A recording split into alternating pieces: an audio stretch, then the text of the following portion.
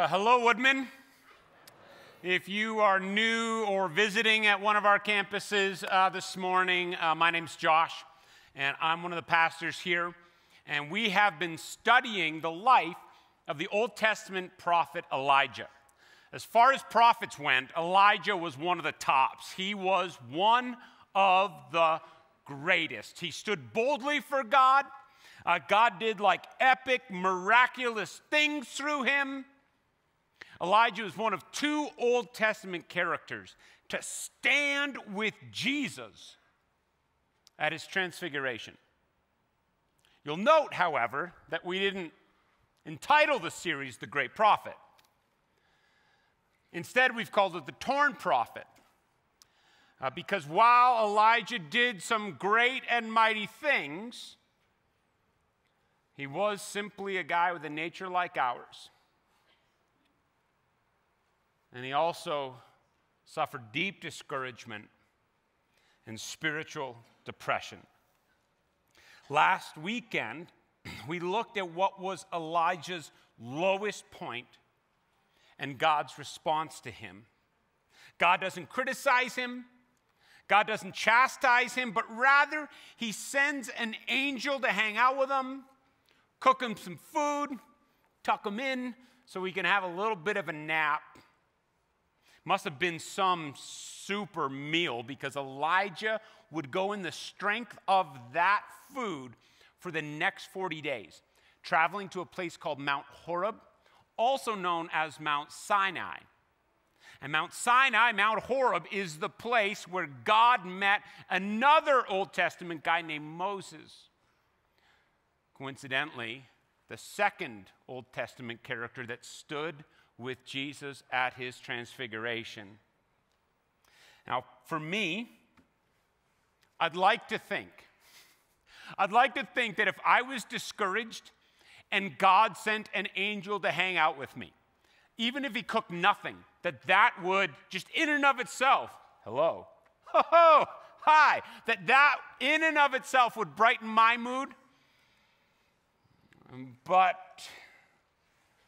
unfortunately, Elijah remains in a pretty dark place. 40 days after, he still is in the valley. And God is going to minister to Elijah. God is going to get him back on track. How he does it may surprise us, and frankly, we may not like it.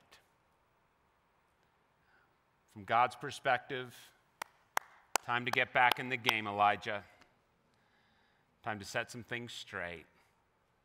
Still doesn't criticize, still doesn't chastise, but it's truth and love time. So if you are here in a valley, this is big boy, big girl stuff. And I want to pray that God uses it to encourage you. Let's do that. Heavenly Father, again, I just thank you for a book that contains the stories of not just heroes, but some very normal men and women like us. God, I ask that you would use your word in our lives today, that you would shape us by it. God, I ask that you would help me not to make any mistakes and be glorified in your church. In Jesus' name, amen. Well, if you have a Bible, turn to 1 Kings chapter 19. We're at verse 9. The struggle is real. If you are in a valley, if you are discouraged today, that's legit. It happens. Verse 9 says, there he came to a cave and lodged in it. And behold, the word of the Lord came to him. And he said to him, "What are you doing here, Elijah?" A couple things that are kind of fun is that when it says a cave in Hebrew, it literally says the cave, leading a lot of people to think this is the cave that Moses was in. It's the same cave. And then the editor, the writer, says, "Behold, the word of the Lord came to Elijah," which is kind of fascinating because we've seen time and time again the word of the Lord come to Elijah before, never with like a behold before it. I think the editor, like some of us, kind of thinks like Elijah's been such a bad mood. Like, there's no way God wants to talk to him right now. But behold, God does. And God asked him a question which is a little unique. What are you doing here? Leaving last week, and you sort of get the sense that the angel had maybe told Elijah to go, but now we find out Elijah's here on his own. And it's probably never good when God asks, what are you doing somewhere? Because it would seem to say you shouldn't be there. Elijah is in a dark spot. Look at how he responds.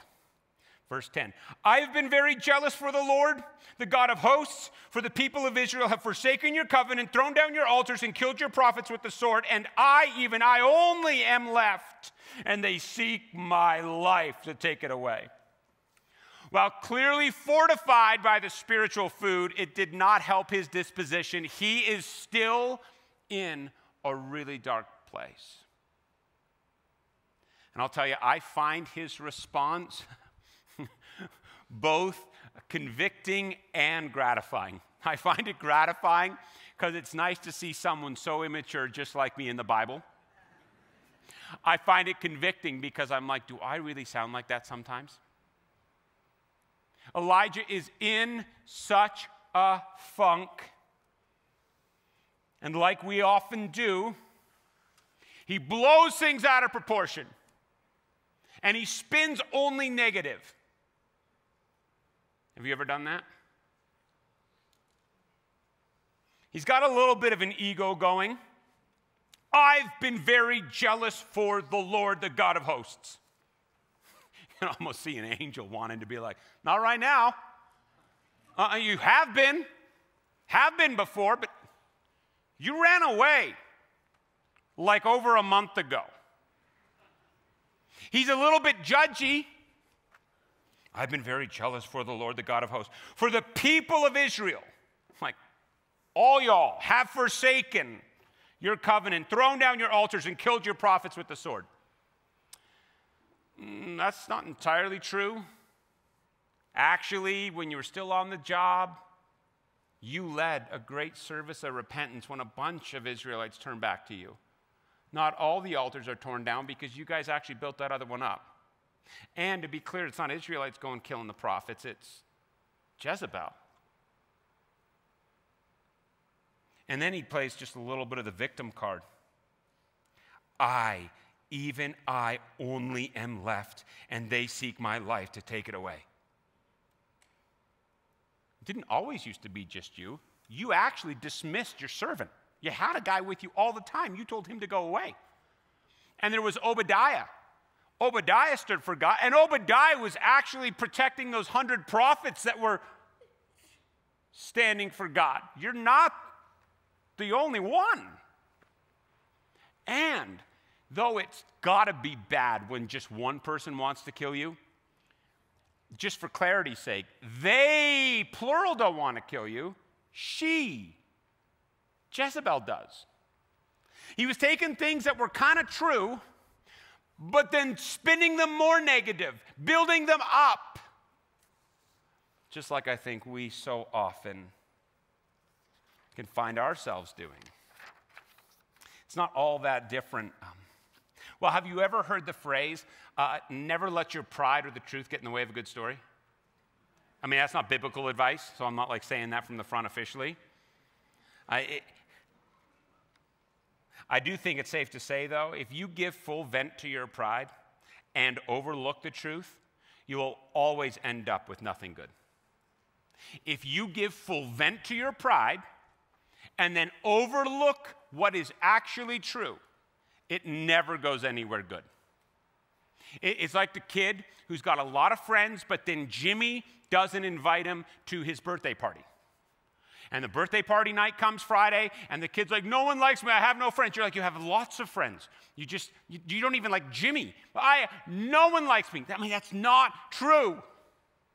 College student, she gets one poor grade on one assignment. I'm so stupid. No, actually, you're not. You get really good grades. You just didn't do well on this one. I'm dumb. It's like my wife. The house is freezing. The thermostat says 69. This is well above freezing. It's not freezing, but I feel it. And feelings do not make something true. When we are discouraged, listen, when we are discouraged and spinning only negative, we have to change the channel. We have to change the narrative that we're telling ourselves. What's fascinating, if any of us went home today and found like an open flame burning on our stovetop, we would all put it out. And yet, when our pride is a little wounded, and there's a little spark of discontent in our soul, we're like throwing sticks on it. We're like, we try and tell ourselves things that only inflame us more. When we are discouraged, one of the best things we can do is ensure that the things that are discouraging us are actually true. Had Elijah had a rough go? Yes. Are there things that are difficult, low valleys we walk through? Yes. But there are times when things are not as bad as we're leading ourselves to believe. When we do so, I can't remember who said it, but we tend to all make our problems seem bigger than they really are, and then tend to make God smaller than he actually is. Are you doing that like now? If you are in a valley this morning, are your reasons for being there actually true? Or like Elijah, are you spinning negative? Good news is the Lord is patient with us. Look at verse 11. And he said, go, this is God speaking, go out and stand on that mount before the Lord. And behold, the Lord passed by, and a great and strong wind tore the mountains and broke in pieces the rocks before the Lord. But the Lord was not in the wind. And after the wind, an earthquake, but the Lord was not in the earthquake.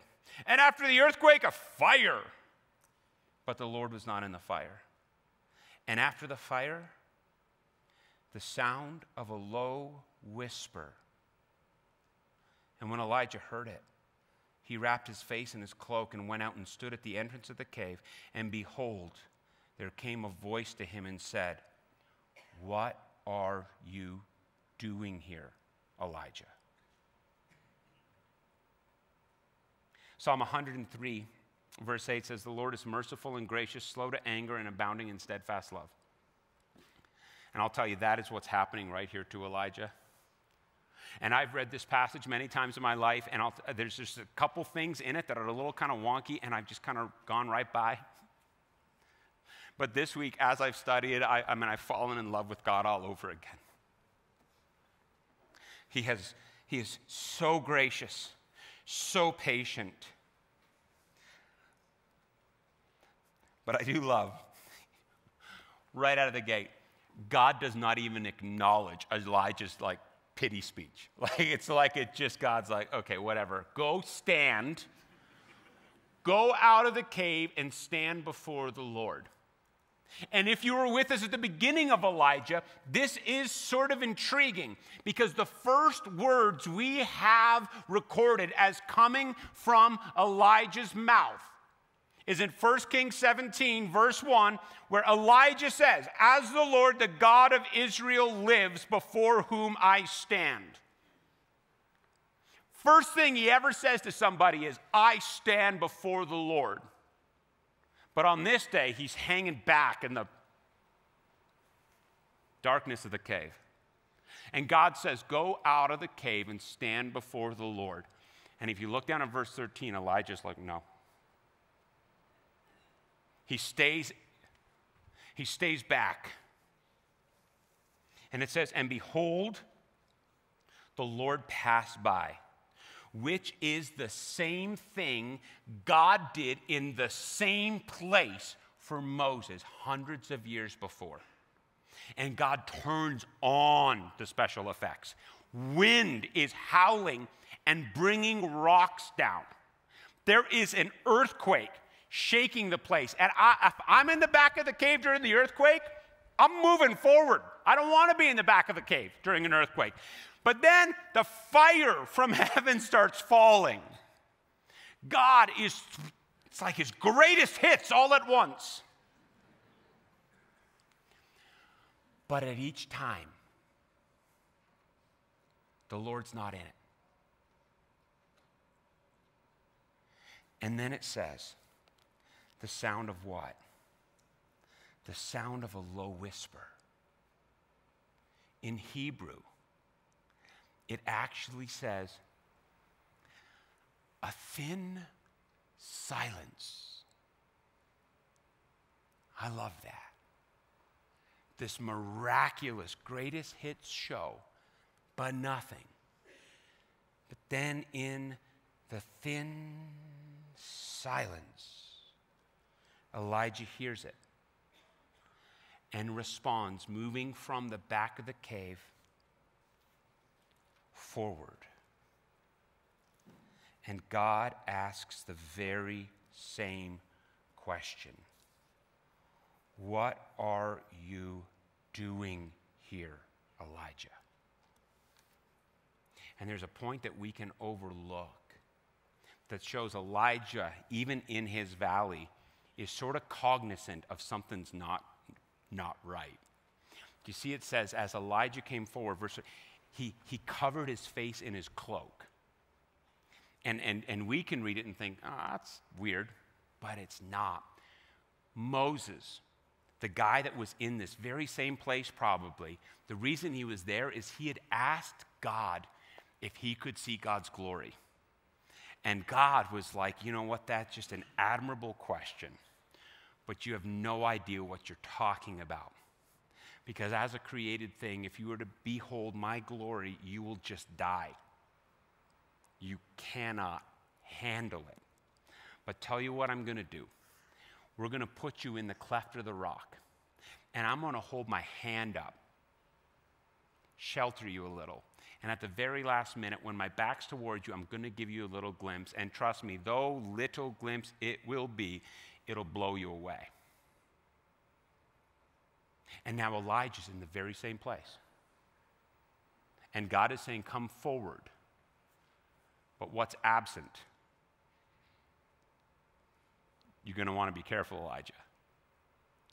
It's almost like Elijah's like, oh, this is how I go. And he wraps his face to try to protect himself from the glory of God, because in the thin silence, he knows that God is there. And God asks the very same question, what are you doing here? The truth of the matter is, while Elijah was discouraged, and while that God does not chastise him for the discouragement, the facts of the matter did not warrant the discouragement Elijah was experiencing. And so God says to him, what are you doing here? Could that be happening to you? When we get discouraged, there's two things we need to remember. First, our feelings are not always a good indicator of what is actually happening. Sometimes it's like we're a person who's panicked about running out of gas, even though the gauge says full, and you're kind of like, it's okay, we have lots of fuel. But our feelings can get the best of us. And Satan loves to capitalize on those feelings. When we're spinning negative, he is more than happy to make us feel worse. And second, when we are in a valley, when we're discouraged, obviously we'd love to think that God would break through, do something miraculous, shake the earth and bring us out. But I tell you, more often than not, he comes in a silence. He comes in the quiet, but he comes. God's presence was not in the miraculous displays of power. That day, his presence was in the thin silence, and Elijah heard it. Do you need that? Do not overlook the fact God was in the quiet. His presence was there. If you are in a valley, you need to stop spinning negative. But in the quiet of wherever it is you are, to get before God and listen. Tell you the Lord is patient. He will wait for you. But he doesn't mind saying, what are we doing here? What are we really upset about? What's up, Elijah? God's answer to him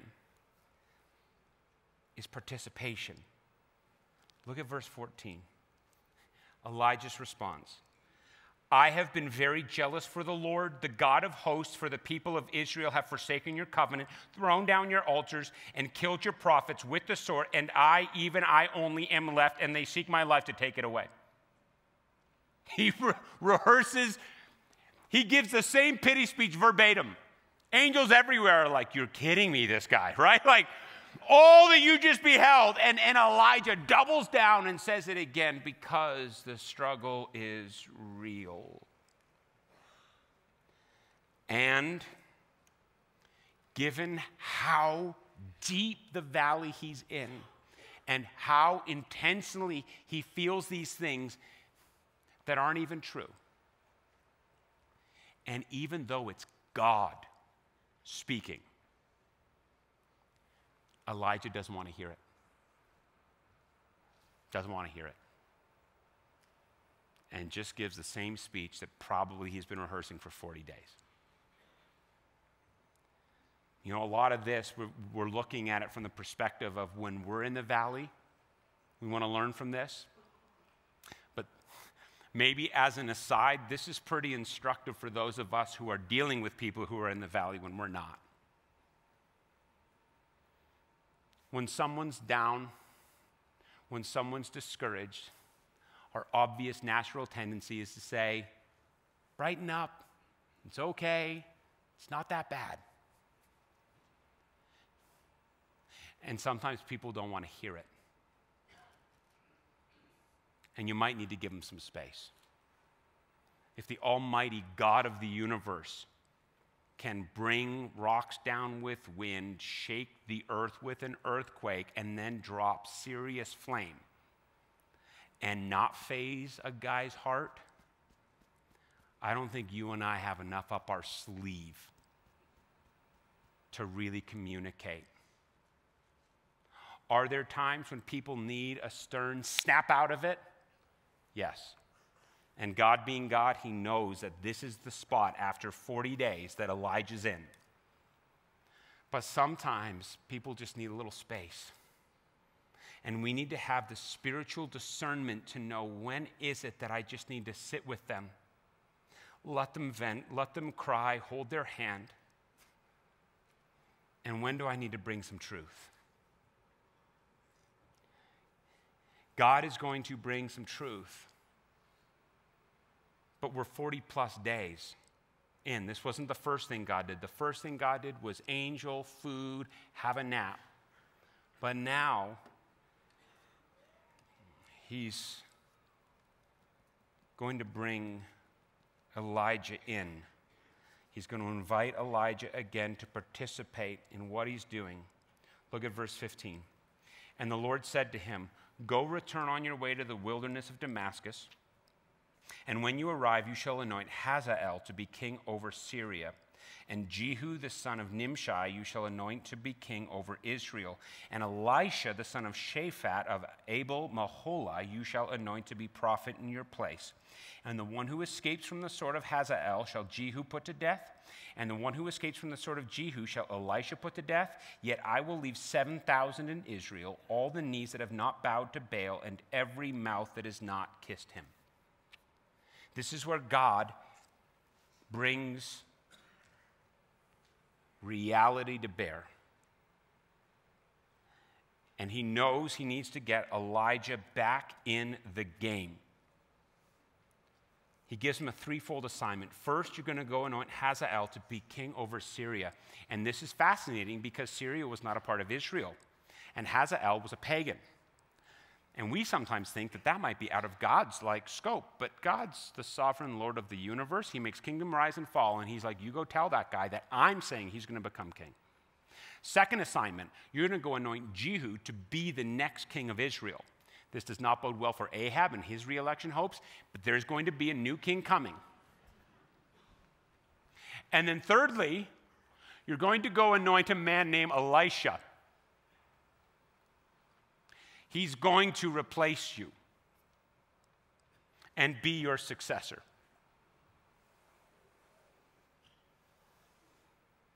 And then he tells them, this plan's actually going to work. If Hazael doesn't get it done, Jehu will. And if Jehu doesn't get it finished, Elisha's going to circle up and get all that I'd like to see finished. And then in one sort of biting statement, it's almost like God's like, there is one thing I'm going to correct. Your math is off by about 7,000. You're not the only one. There's actually 6,999 others who have not bowed to Baal.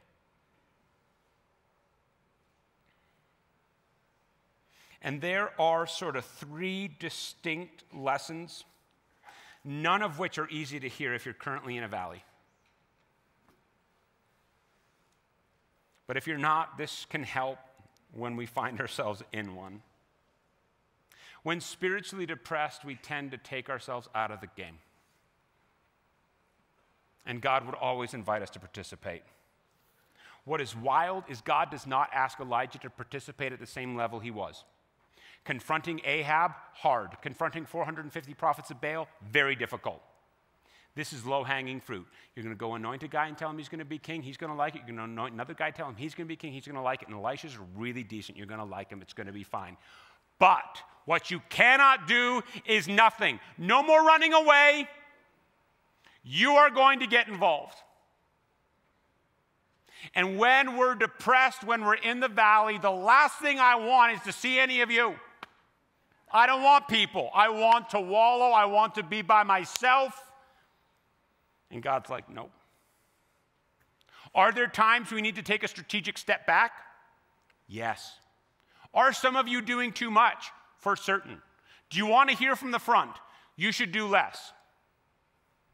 You should do less. But you should not quit everything. We've said, if you only have one slot, get in a community group.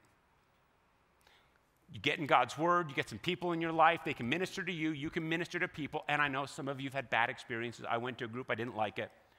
A lot of you didn't like a lot of people you dated, but you kept trying. Just give it another shot. Give it another shot. Find another group, but you've got to do something. Maybe thinking of being in a group on Tuesdays too much. Okay. Maybe there's a trip coming up in March in that little thing, and you're like, God, I am low, but I'm going to put something on my calendar and see what you do between now and then, because I'm going to get on a plane and I'm going to serve you. When we're depressed, we take ourselves out of the game. God's like Elijah, you're going to participate. Here's the second lesson. God can do the miraculous, but we should not always expect it. Elijah desires the destruction of Baal and his people. So does God. Elijah's kind of A-plus plan, let's just do the earthquake fire thing. I'll point them out. You do your thing. We could wrap this up in 11 days. What's God's plan? I have a geopolitical thing I'm going to work on. where I'm going to raise up a pagan king over there, I'm going to put a new king over Israel, and another prophet coming after you, and make no mistake about it, my thing's going to get done. When we're in the valley, when we're low, we yearn for the miraculous. God often chooses to take his time. Moses, on the very same mountain that he encountered God, years before that, he had encountered God. The same place in a burning bush. But for 40 years, he was a shepherd before he saw that burning bush.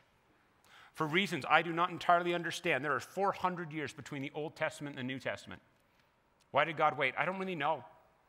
Jesus, the Son of God, didn't start his ministry until he was 30, and I bet he was a pretty good preacher at 27. We yearn for God to step in the valley and just fix. And he says, I will fix. But you might not be around here anymore. You want God to intercede. I get it, so do I. But if God's history is any indication, he's going to steady Eddie this thing in your life. And we need to be okay with that. God is patient. But you need to be. Finally, the last lesson, and this is the hardest. God will always be the hero in his story. God will always be the hero in his story. It's never to be us. Part of Elijah's problem was he had begun to think above his pay grade. He was the only one. He was doing so much. Everybody else was falling short. And God's like, it's just not true, dude. You are replaceable. And you're going to meet the man. God does not say it mean to him. But God reminds him that I have plans that go far beyond you. You're not the hero in this story. I am. And I know that is incredibly hard to hear. A lot of us grew up in homes where moms and dads told us we were special. We went to schools where teachers told us we could be anything we wanted to be. We have a culture that tells us again and again and again we deserve to be happy.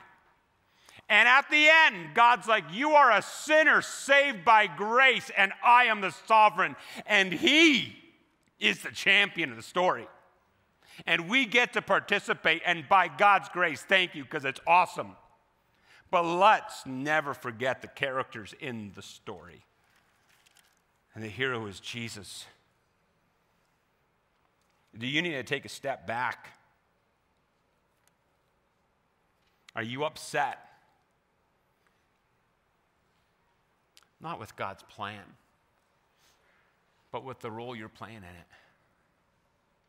I will tell you, and this seems crazy, but when you wrap your mind, when you wrap your heart around this, it is so incredibly freeing. Because he's the hero in the story and not me, the world doesn't rest on my shoulders. I'm free to fail. I'm free to forget. I'm free to have some bad days. Because my sovereign God is alive, and Jesus didn't stay dead, he got up. And my hope and my future is bound up with him. And sometimes I can just sit down and chill out. Do you need to remember who the hero is? It takes a lot of pressure off, I'll tell you. Bad news is it's not you. Good news is it's not you. Find your joy in Jesus. Verse 19 says, so Elijah departed from there, and he found Elisha, the son of Shaphat, who was plowing with 12 yoke of oxen in front of him, and he was with the 12th. Elijah passed by him and cast his cloak upon him, and he left the oxen and ran after Elijah and said, let me kiss my father and my mother, and then I will follow you. And he said to him, go back again, for what have I done to you? And he returned from following him. He took the yoke of oxen and sacrificed them and boiled their flesh with the yokes of the oxen and gave it to the people, and they ate. And then he arose and went after Elijah and assisted him. We don't know anything about Elijah's backstory, but we learn a lot about Elisha. Elisha obviously came from a wealthy family because not only was he plowing with like one set of oxen, there was another 11 in the line, which means that they not only had enough money for the oxen, but they had enough land to need them. And Elijah walks by and takes his cloak, the same one he just wrapped around his head, and he throws it on Elisha, which seems rather weird, but it's kind of where we get the idea of kind of passing the mantle. Odd thing, but Elisha at that minute knew exactly what was going on. He was like, oh my goodness gracious, I did not wake up this morning thinking this was going to happen, but he runs after Elijah. And then grasping the significance of what he's just beheld, he says, can I go kiss my mom and dad goodbye? Because I'm in this. And it's sort of an odd thing that Elijah responds that perplexes commentators. Some think he's just really grumpy about it. I think Elijah's just saying, I'm not stopping you, man. And Elisha burns the bridges. He literally roasts his 2 oxen, uses the yoke to be the fire, has a feast for everybody. Once they're all eaten full up, he goes and follows Elijah. And in doing so, this is not all that different than when Jesus walked by the Sea of Galilee and said, you, and you, come follow me. And those 4 fishermen with their nets were like, we're in. And they went.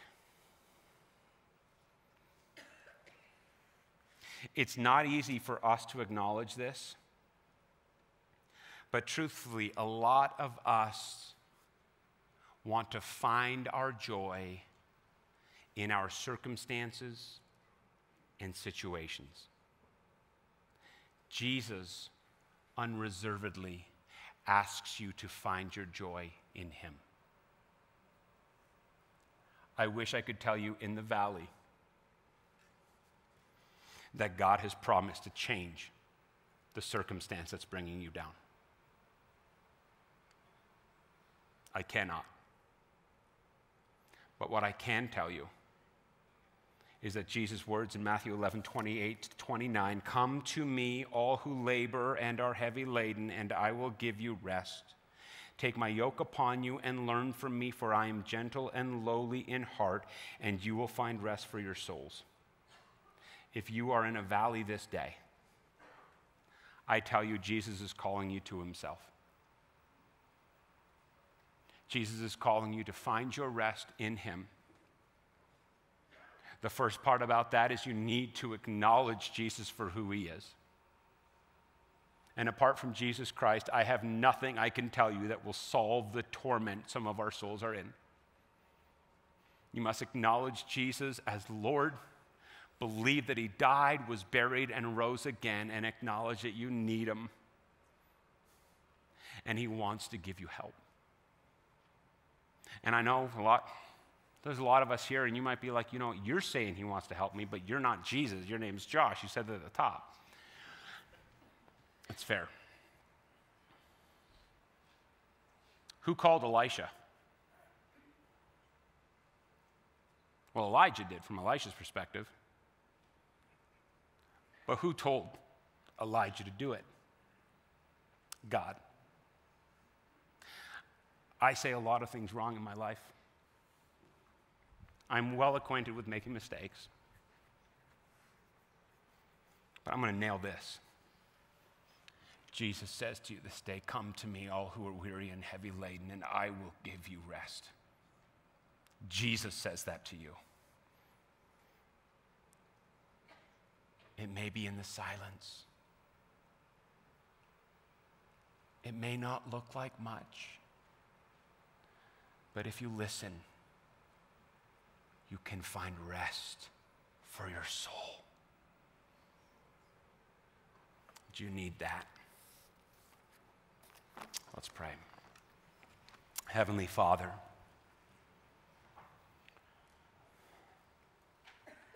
it's It's weird to talk recognizing that for so many of us, we're at different spots.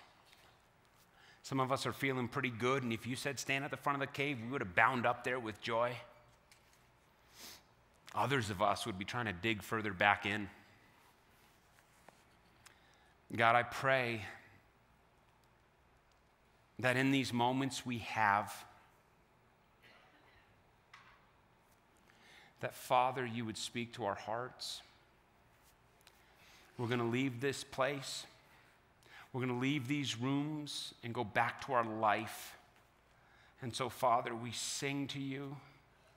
We call to you. We need rest. We're only going to find it in your Son, Jesus. Meet with us now. Amen.